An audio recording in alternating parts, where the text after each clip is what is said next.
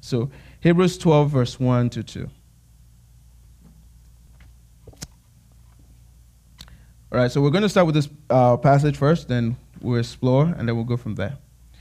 So Hebrews 12, verse 1, it says, "Therefore, since we are surrounded by so great a cloud of witnesses, let us also lay aside every weight and sin which clings so closely, and let us run with endurance the race that is set before us." Verse 2, "Looking to Jesus, the founder," in your version you might say the author, "and perfecter of our faith," you might say, "and finisher of your faith, who for the joy that was set before him endured the cross, despising the shame, and is seated at the right hand of the throne of God."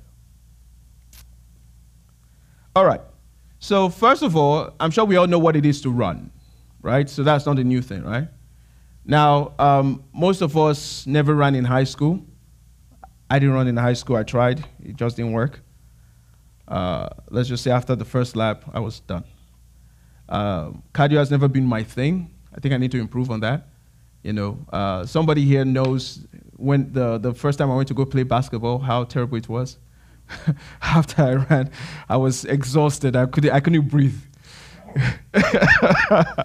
Well, so it was fun. So cardio has never really been my thing. I need to improve on that, but it's never really been my thing. But it's funny how Scripture talks about running, and what it says about running. So we just read this passage. We're going to read it again, right? And we're going to read it again. Now I want you to think about running. So Hebrews 12, verse 1 says, "Therefore, since we are surrounded by so great a cloud of witnesses, let us also lay aside every weight and sin that clings so closely, and let us run with endurance the race that is set before us." Do you notice there in verse 1, it says you should lay aside every weight. What happens when you try to run with weights? Running by itself is already a problem, right? What happens when you cling, you have 50 pounds attached to you as you're trying to run? It will slow you down, right? You're not going to, first of all, you'll be exhausted. It will exhaust you faster, and then it will also slow you down, right? So we're exhausted and it will slow you down. So that's what weight does. So it says we should lay aside every weight, and then it says, and sin. So which means your weight may not just be sin. Okay? It says every weight and what? Sin. So sin is a weight by itself, but it says, but you can also have weights that are not automatically sin. All right? Okay. So let us lay aside every weight and sin that clings so closely. Or another version would say that ensnares us.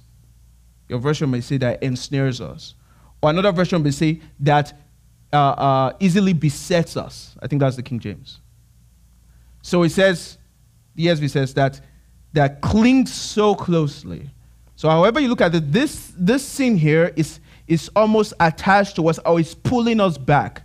So we are supposed to be running forward, but this thing is holding us back. I said, let us run with endurance. Notice that it says endurance.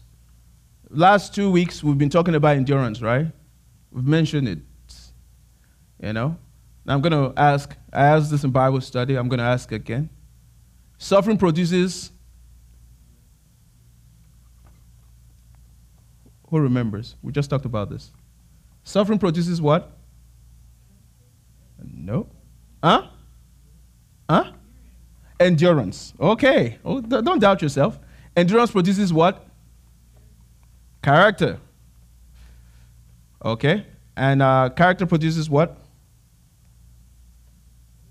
Hope. There you go. You got it. And you can find it in Romans. That's in Romans 5. All right? Romans 5. We might look at it before we end today again, just to reiterate this one more time. But here's what he says.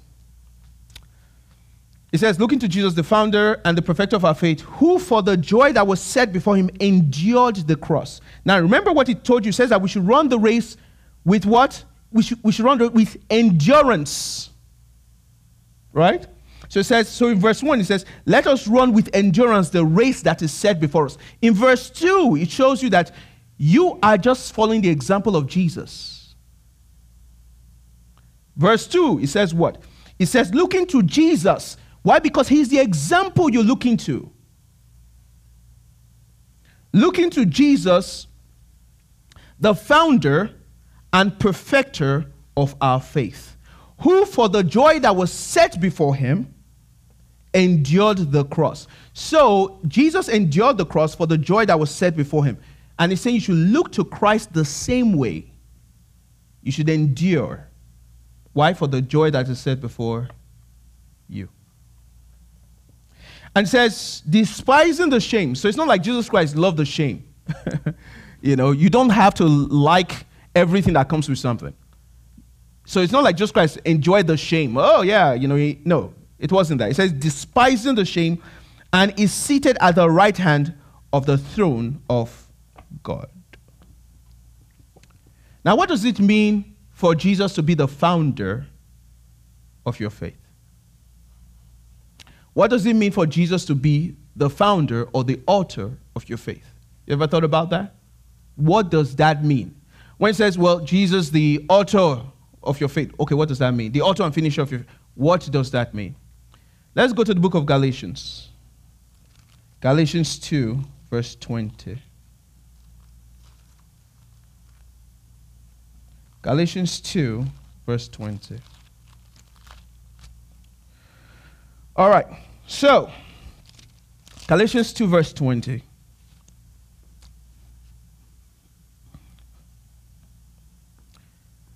Now, this is Apostle Paul showing you, if you're a Christian, who you are. He says, I have been crucified with Christ. It is no longer I who live, but Christ who lives in me. And the life I now live in the flesh, I live by the faith in the Son of God, who loved me and gave himself for me. If you look at verse 21, it says, I do not nullify the grace of God, for if righteousness were through the law, then Christ died for no purpose.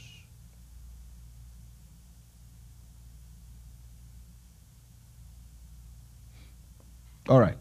So, it starts off by saying, I have been crucified with Christ. It is no longer I who live, but Christ who lives in me. And it says, and the life I now live in the flesh, I live by faith in the Son of God, who loved me and gave himself for me. So the question then becomes, what does it mean that Christ is the author or the founder of our faith? So for him to be the author and founder of your faith, right, that means he is the alpha of your faith. He is the A of your faith. So if your faith was from A to Z, he's the A of your faith. Right? So what does that mean? If you look closely here, it says, he is no longer alive. That the life he lives now, he lives in Christ. And Christ who lives in him. So what are we seeing here? Christ is the one who gives us life, and everything is through him. And we attain all this by our faith in him. So we become nothing and Christ becomes everything. Our identity is attached and rooted in him. So when he says that he's the founder and the author of our faith, everything that we have is in him. He authors this in us. Our hope is in him. Without him, there is no way to see God.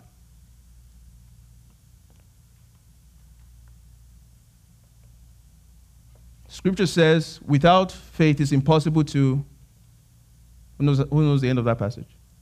Please God. And Christ being the author of that faith that is possible to please God. So without faith in Christ, it is impossible to please God. He is the reason. He is the object of the faith that pleases God. So that is why he's the author of the faith. Then the other part says he's also the perfecter, or he perfects or finishes our faith. What does that mean? Let's go to the book of Hebrews 10. Hebrews 10, verse 14. Hebrews 10, verse 14. Now, this is very important, because sometimes we've heard this stuff before, but I think it's important that we understand it. Because many times we're not growing in Christ simply because we don't know who we are supposed to be. Simply because we say we've surrendered, but we've not fully surrendered. We've only given a percentage of ourselves. We don't know what it means to please God. Hebrews 10, verse 14. Now, remember, it says he what? He's the perfecter of your faith. He's the finisher of your faith. Verse 14 says, for by a single offering, he has perfected for all time those who are being sanctified. By one offering, the offering of the Son of God, his life sacrifice, he says what? He says he has perfected for all time those who are being sanctified. So as you grow in sanctification, this is the proof that you were saved. A believer that says, I am justified in Christ and remains the same way that they came into Christ, there is a problem with your salvation. Why? Because if you are, right there it says sanctification. Who are being sanctified. You have not just been sanctified, you were justified once. Sanctification is an ongoing process. So it says, he has perfected for all time those who are being sanctified. So he has already done the work. They don't have to do anything. They just have to trust him. They have to believe. They have to follow. And he has perfected this. But let's continue. Verse 15. It says, and the Holy Spirit also bears witness to us, for after saying, this is the covenant that I will make with them. Now, first of all, just context of this passage, because this is very important you get the context of this passage. You know, Apostle Paul is writing, so it's called Hebrews, so it's to Jews. So it's important that you understand this. Because verse 16, it says, this is the covenant that I will make with them after those days, declares the Lord. I will put my laws in their hearts and write them on their minds. Then he adds, so this is Apostle Paul saying this. Verse 17 says, then he adds, look at the last verse, it says, I will remember their sins and their lawless deeds no more. Then look at verse 18. It says, where there is forgiveness of these, there is no longer any offering for sin. The question is, where is this quoted from? Let's go to the book of Jeremiah. Jeremiah. It's good that we see what Scripture says about these things. Jeremiah 31, verse 33. Jeremiah 31, verse 33 and 34.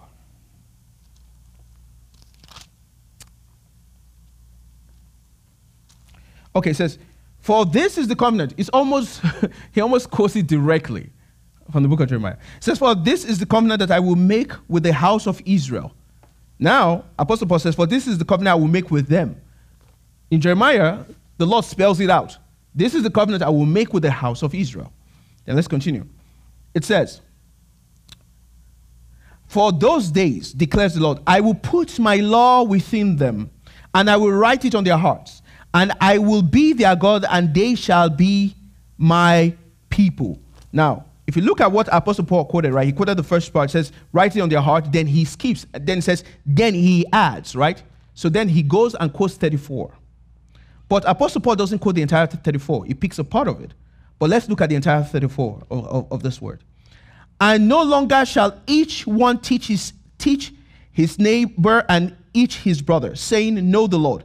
For they shall all know me, from the least of them to the greatest, declares the Lord. For I will forgive their iniquity, and I will remember their sin no more. So Apostle Paul is saying, this is being fulfilled now. Talking to the children of Israel. Says, this is being fulfilled now. So when he says in verse 14, for by a single offering he has perfected all, he's letting them know that this was the beginning of fulfillment of this prophecy. What Christ did, the perfection that comes in him. He is the author and finisher of our faith. So the question then becomes, what does it mean to run? Let's look at the book of James 1. What does it mean to run? You know, we hear it all the time. Run the race. Okay, great. How, sir? How do I run?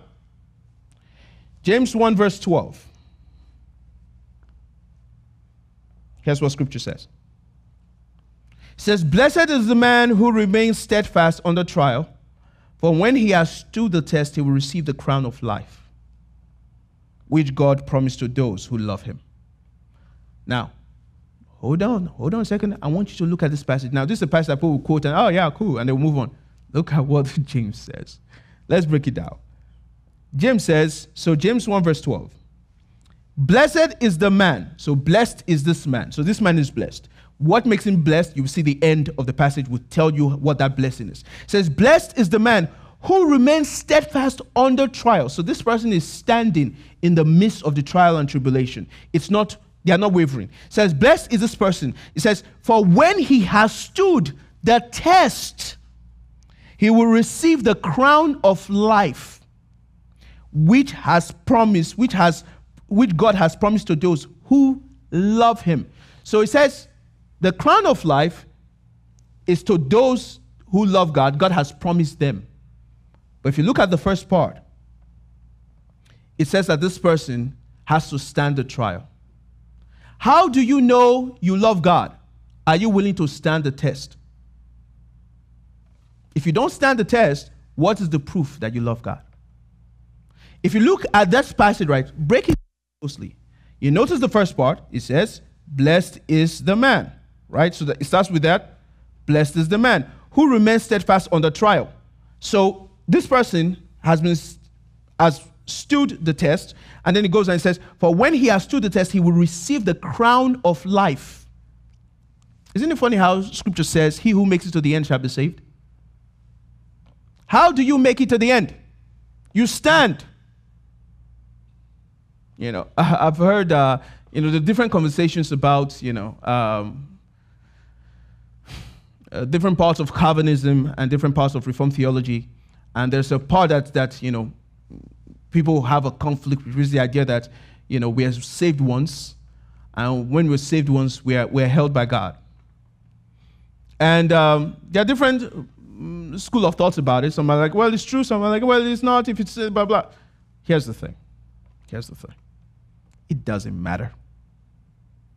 What matters is this. Are you willing to stand?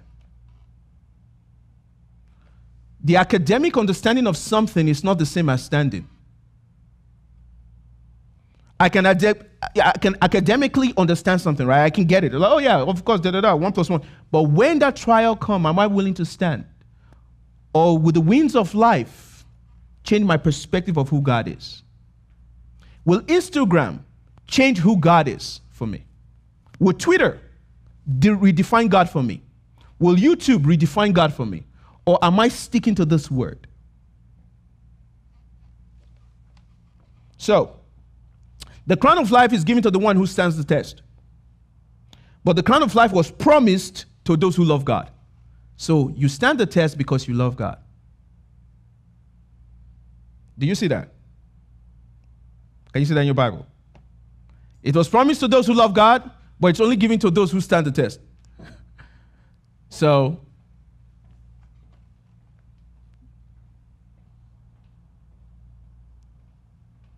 okay. So, we stand the test, remain steadfast under trial, for when he has stood the test, he will receive the crown of life which God has promised him. So running means standing in spite of trials. Your faith is not dictated by what the world says or how your environment treats you. Your faith in God should not be dictated by what the world says or how your environment treats you. 1 Corinthians 9, verse 24 to 27. Brothers and sisters, I know people want to come to church, have a good time, and it's good. It's good to have a good time. But here's the thing. We're here to grow. We're here to know the Lord more. That is why we're here. There is no point. It says, what shall it profit a man if he gains the whole world and loses his soul? It doesn't matter. You enjoy everything of life, and then I had a wonderful conversation with a lady on Friday night. We had a discussion, and because she wanted to know a little bit about the gospel. We spoke about this stuff. And And in the middle of the conversation, I realized just how lost she was. I realized just how lost she was. At the end, I asked her, I said, let me pray with you. And she said, no. And I said, okay, don't worry. I'll pray for you. There are a lot of people that are lost. Some of them are very active in church, but they are lost. The standard of God does not change because you're active in church. It remains the same. All right, let's look at this. 1 Corinthians 9, verse 24 to 27. So it says, do you not know that in a race, all the runners run? See how it keeps using race? Because, imagine this, from the day you get saved, you're running till the Lord comes. That's a long race. It says, do you not know that in a race, all the runners run, but only one receives the prize? It says, so run that you may obtain it. So which means, don't worry about your brothers and sisters. Don't look at this person and say, well, this person is not running fast. Run that you may receive it. Because when people are running, right, I was watching the Olympics trials, the ladies' Olympic trials, and there was a lady that, I guess she's the fastest lady now in the U.S. I don't know what her name is. Shikari, okay. Fastest lady in the U.S. And yeah, and that, first of all, she started slow, but she picked it. Imagine if she's running and she's looking at everybody else like, hey, she's not going to make it. She's not going to make it. So you run the race. So this is what it says. So when he's talking about one person receiving, it's not just saying only one Christian or only one believer will ever receive this prize. But it's letting you understand that if a bunch of people are running, one person is going to be, so you be that one person. That's what it's saying. Don't worry about, you be that one person. Follow the Lord. Forget about what every other person wants to do. You follow Jesus. You seek him. If I'm slacking off, don't allow my slack up to make you slack up. Or slack off. Don't allow my slack off to make you slack off. Follow Christ. Follow him. But let's continue. Do you not know that that in a race, all the runners run, but only one receives the prize? So run that you may obtain it. You. Every athlete exercises self-control in all things. They do it to receive a perishable wreath. Now, this was like a little, it was like a leaf kind of thing that they put in their head. So that was like the thing. So during the race, when you're done, they will put it on your head. It was like a little crown, but it was made of flowers and leaf. So this is why it says perishable. It wasn't anything special, but it was a thing of value. Similar to the whole idea of trophies or the little, medals, right? All those things perish. But people are running for these things. And this is what Scripture says. It says they are running for these things that will not last. But let's continue. It says, they do it to receive a perishable wreath, but we an imperishable. So he's still using the idea of a wreath here. Like, so he's saying, they do it for the perishable, but we are doing it for an imperishable one. But let's continue. So I do not run aimlessly. I do not box as one beating the air. But I discipline my body and keep it under, lest after preaching to others, I myself should be disqualified. It is possible to be disqualified after you have preached the gospel to other people. It's possible to be disqualified after you have done great works. Why? Because who you are is not what you say. All right? The you that you try to present to people is not who God sees. God sees the secret things of our hearts. None of us can deceive him. You can deceive me. I can look at your face, oh, this brother and sister, oh, they're the most holiest. In the sight of God, God looks at you like, who is this one? I don't know him. I don't know her. So let's see what Scripture says again. We're going to read it one more time. I like to read passages like this twice, just so that we'll see it. It says, do you not know that in a race all the runners run, but only one receives the prize? So run that you may obtain it. You want to receive that prize. You don't want to be the last person coming in. You want to be the first. The great thing is this is not a race of strength or power. So you don't have to be the most talented, the most athletic. You don't have to for this one. Any one of us can receive the prize. We all in this room can receive the prize, right? Because it's not dictated by how great or how intellectual we are. It's a thing of faith. It's very simple. It's a thing of trust. But let's continue. It says, receive the prize. So run that you may obtain it. Every athlete exercises self-control in all things they do. They do it to receive a perishable wreath, but we an imperishable. So I do not run aimlessly. I do not box as one beating the air. It says, I'm not wasting my time. I'm not shadow boxing. If I'm going to fight, I'm going to fight. It says, but I discipline my body and keep it under control. If the Apostle Paul is telling you that he disciplines his body, someone that had a conversation with Jesus face to face, if he's telling you he's still who are you to think you've already disciplined your body? Who are you to think your body's already under control and you no longer have to do it? Who do you think you are? We on a daily basis choose to put our body under. We on a daily basis decide and say, today I will walk with God. Every day. The work you did with God yesterday was great. Clap for yourself. Today, choose to walk with him again. Tomorrow, decide to walk with him. Next week, decide to walk with him. It's a race. Imagine if someone started the race. They're the first. And then then they start jogging. Everyone's going to run past you. No one cares how well you started. Are you still running? Or have you slowed down? Are you held bonded by the weight of sin? But let's continue. It says, by disciplining my body and keep it under control, lest after preaching to others, I myself should be disqualified. It says, running means self-control and discipline in the midst of an ungodly world. And you do all this because of the prize laid before you. Matthew 24. Matthew 24. Matthew 24, verse 4 to 13. Matthew 24, verse 4 to 13.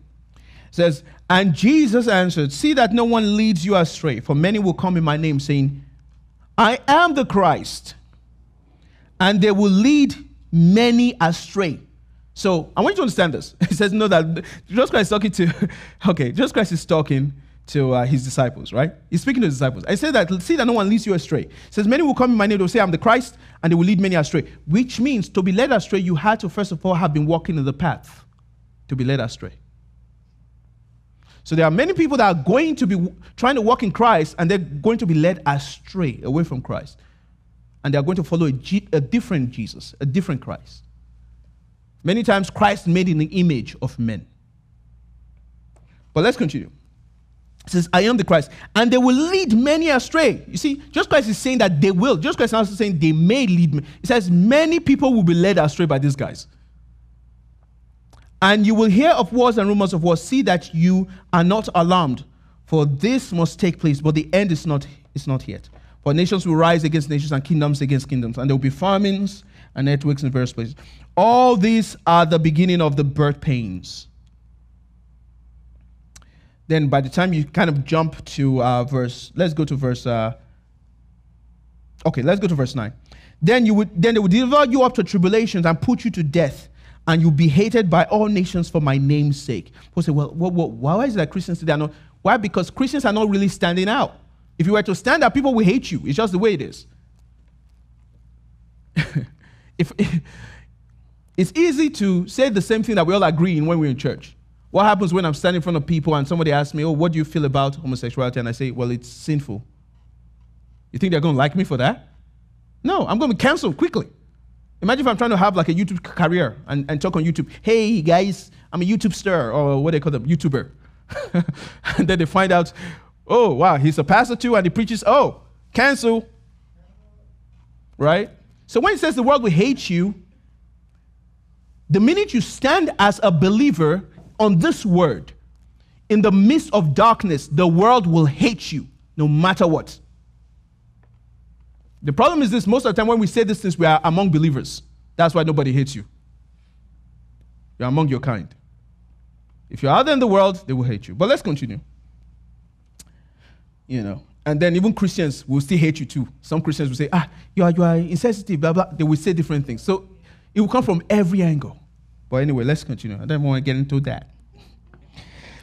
Okay, it says, and you will be hated by all nations for my sake. Now look at verse 10.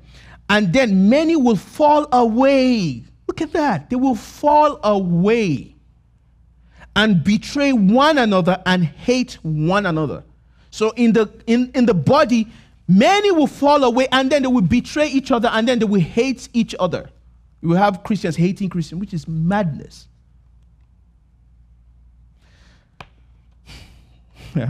I think I'm going to have to do a two-part on this. It's too much. So I have to round off. So I'm going to read this and then we're just going to round up with this. The next part, by grace of God, maybe next Sunday. Okay. All right, where was I? It says, and many false prophets, look at verse 11, and many false prophets will arise and lead many astray. Many false prophets. It says, and because lawlessness will be increased, the love of many will grow cold. People will stop loving God because of all the sin around them. Then look at verse 13. Look at verse 13 in your Bible. What does it say? What does verse 13 in your Bible say? What does it say? Read it out. Read it out. Say it out so you will hear yourself say it.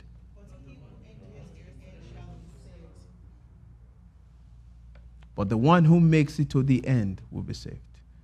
So Christ is literally telling his disciples, listen guys, on this journey you're about to take, there will be obstacles. And it is deliberate. It's not accidental. Your Father knows there will be obstacles. There will be trials, there will be tribulations, there will be people that hate you, there will be different things. You will want to leave. If you are not careful, people will lead you to a different Christ, a Christ that's accepting of the things that the Christ of the scriptures will not accept. False prophets will come in my name, saying different things, teaching different things. It says, and the love of many will wax cold. But it says, but if you are able to overcome all these things, if you're able to move away from all these things, if you're able to go through the valley of the shadow of death and realize that I'm with you, if you make it to the other side, you will see my glory. But if you fall and you walk into the valley and the shadow and you become an expression of hell, then you are falling away. Let's pray. So this morning, I want us to pray for ourselves, wherever you are. If you're home, you're here, I want you to ask the Lord to help you to take his word seriously. To help you to take his word seriously. That you will run this race that has been placed before you and you will not go weary. That you will not get tired. You will not be distracted by the noise of hell.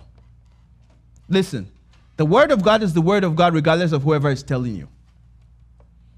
The word of God is the word of God. Ask the Lord to help you.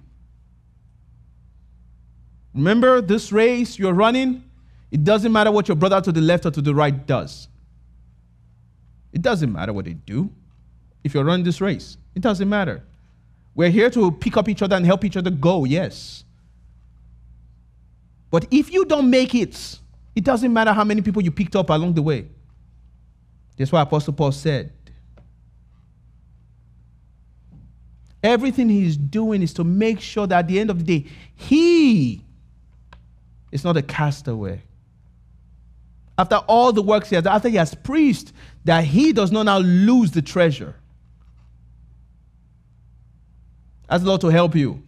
That you will not be so consumed with working for God that you don't even know who he is.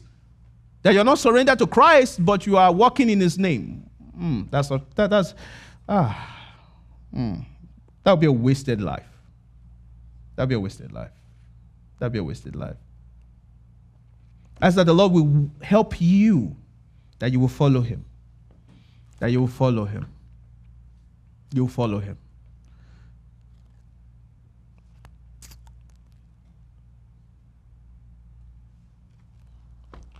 Father, we thank you. We thank you, Lord, for your children. We thank you, Lord, for your word. We ask you, help your word to be more real to us. Lord, that we will not just hear these things sound good, go home, remain the same. Help us, Lord, to see what you want us to be, who you want us to be. Father, we ask you that your word will show our iniquity to us. Help us, Lord, not to fall by the wayside. Help us, Lord, to follow your Son, Jesus Christ. Father, keep our eyes on your Son, that the example that he has set, that we will follow. That we will see the joy that is placed before us, and that we will run this race. Thank you, Father, for in the name of your Son, Jesus Christ, we pray. Amen.